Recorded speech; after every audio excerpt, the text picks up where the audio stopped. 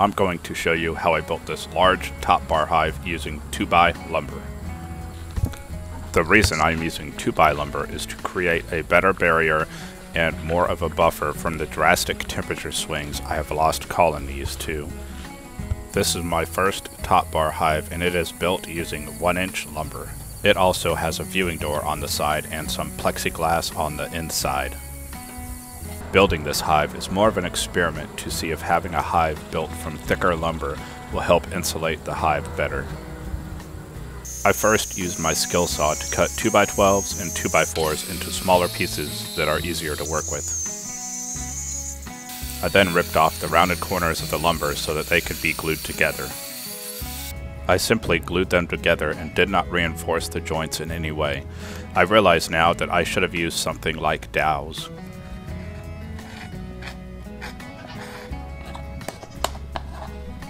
I clamped it together using all the clamps I could find in the shop.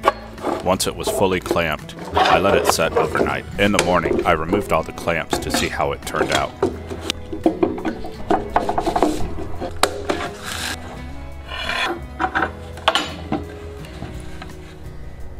I repeated this process for all the panels I needed to glue up. After they were fully dried, I used a scraper tool to remove as much of the dried glue as possible. I used a coarse grit on the belt sander to remove more glue and to smooth the joint out. Internet says the sidewalls should be 60 degrees from the bottom, so I set my table saw blade to 60 degrees to cut the sides of the bottom board.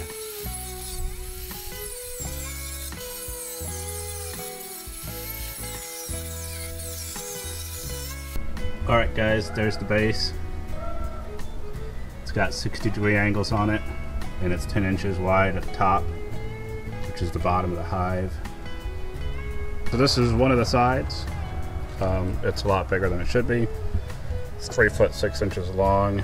It's about, I don't know, plenty wide, but I need to cut it down to 3 foot 5 inches long, and it needs 60 degrees on the top and bottom because it sits at an angle.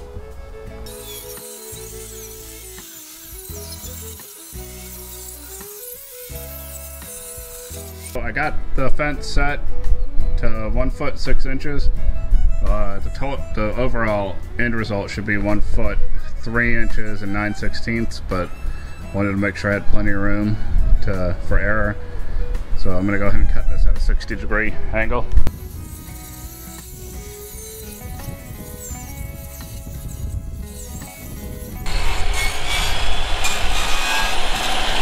So I have these pieces rough cut to how high they're going to be, and I have them held in place with these 2 clamps so that I can measure from the base up, because from the base to the top to the bars, internet says it should be 1 foot. So these boards will be roughly 1 foot 3 and 9/16 inches long to make it 1 foot from here to the top.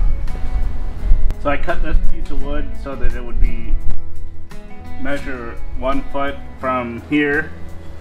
And I'm going to set this level on there. Make sure it's level so that I can mark each side where I need to cut.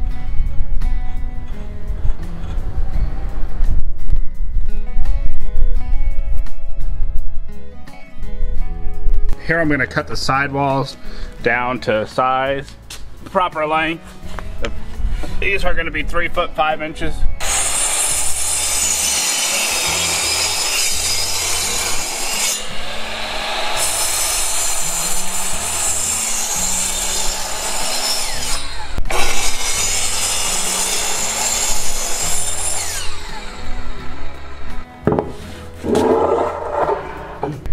I have it temporarily assembled with these. Now I'm going to mark for the ends where to cut them.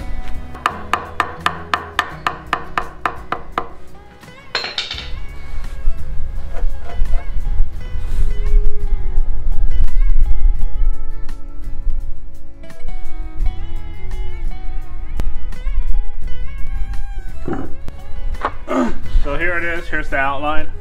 gonna be one end, and the other end's gonna go right there.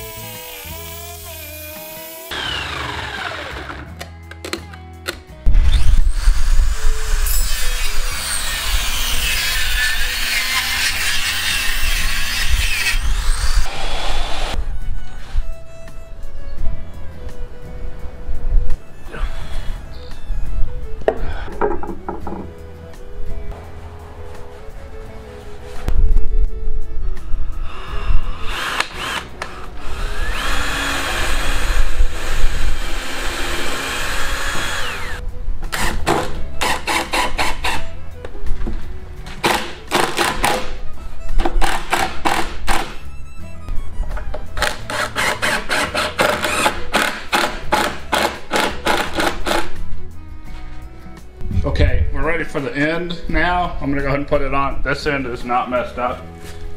It fits on there pretty good. So I'm just gonna glue it in place and then screw it.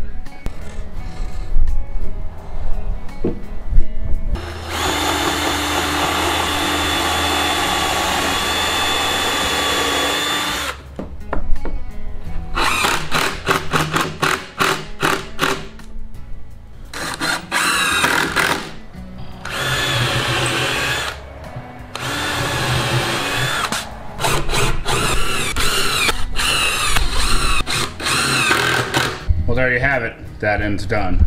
So this one didn't quite fit. So I added a shim to the bottom. So I'm gonna drill entry holes. I gotta put a shim over here.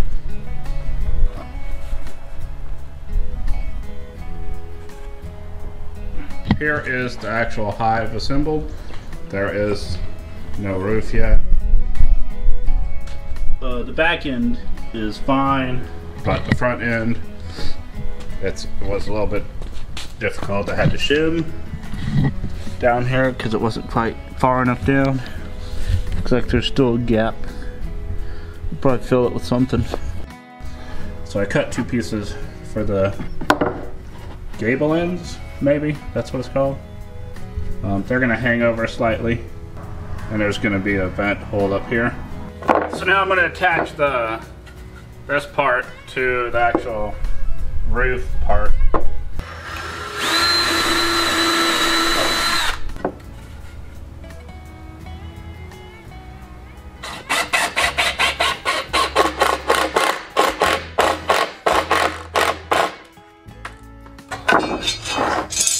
So I marked this. There's going to be an edge that goes right here. I'll probably leave a slight overhang to do 4.5. So here it is so far. This is my, what's turning out to be ginormous top bar hive. I don't know if I found the wrong dimensions, but it seems larger than it should be. But the base is 10 inches. From the base to the top, where the top bars are, is 1 foot. So, which makes that like 20 some inches across. And the top is another 5 inches.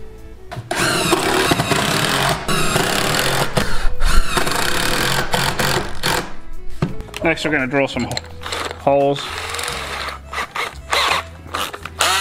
Plans I found called for 3/4 inch holes so that you can put a cork in it, but all I have is this 1/2 inch bit, so I'm going to use that.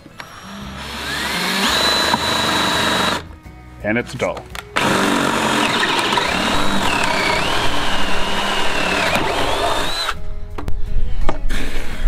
I think they might need to be a little bit bigger. So this is it so far. I got some galvanized metal for the top. I don't know if that's what you're supposed to use. I don't know if it'll make it too hot, but that's all I could get, and I need to get it done. Also, I drilled 3/4 inch holes in there so I could use cork, and I painted it. I'm gonna put another coat on. Not filming as much because it needs to get finished today. Right now I'm cutting a bunch of 1-inch strips for the top bars.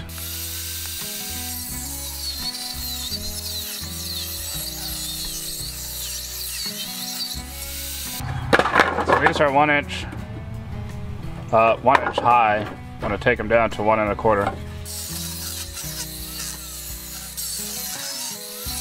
So now I have this piece of oak, and I'm gonna cut it into strips to put on here. And I'm gonna cut a groove down the center, and I'm gonna glue it in.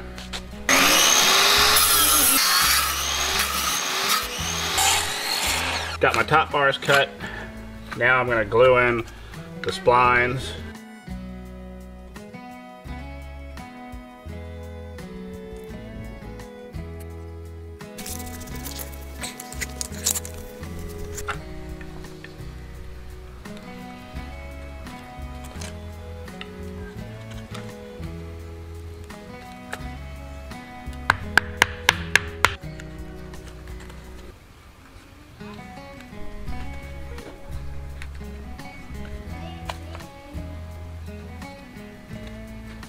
Alright, now I'm going to move this inside and put a little weight on it.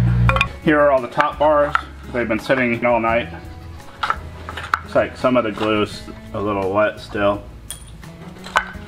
They were sitting all night with my planer sitting on top of them. Okay, so I folded up some hardware cloth a couple times to make small gaps.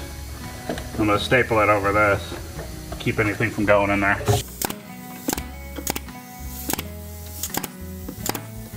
I have these legs cut at an angle. They're gonna go from this corner to the center.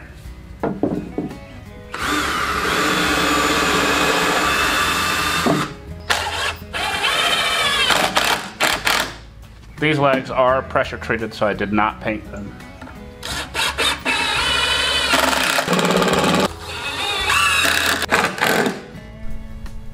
There's the legs. Sorry, it's kind of dark in here.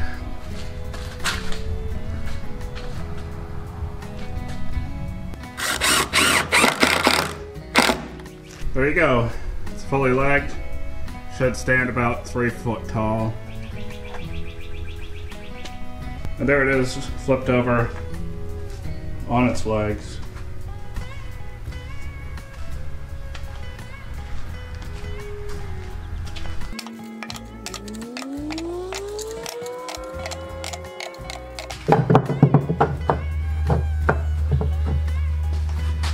So what I just did was cut this piece of wood. I had real wood and then I miscut it, so then I had to use plywood because that's all I had. I'll probably put some real pine in there at a later date, but I got the angle real close and then I sanded till it fit snugly. There's still a little gap down there, but I think the bees will fill it. And I'm gonna put it like this and screw into it. This is my follower board. And I'll put a little spacer in front of it as well.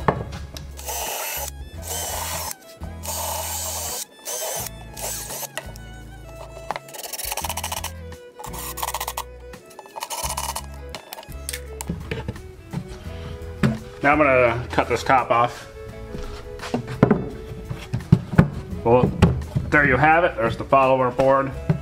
So I have all the frames made. These ones are still drying. These are the ones I made yesterday, and I'm gonna rub beeswax on the spline. Kind of lets them know where they need to start building onto. Here's my block of beeswax. I'm gonna take it.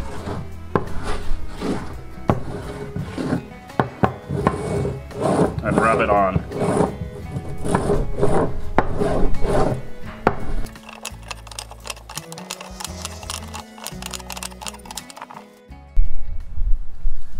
Fair warning, I don't know what I'm doing.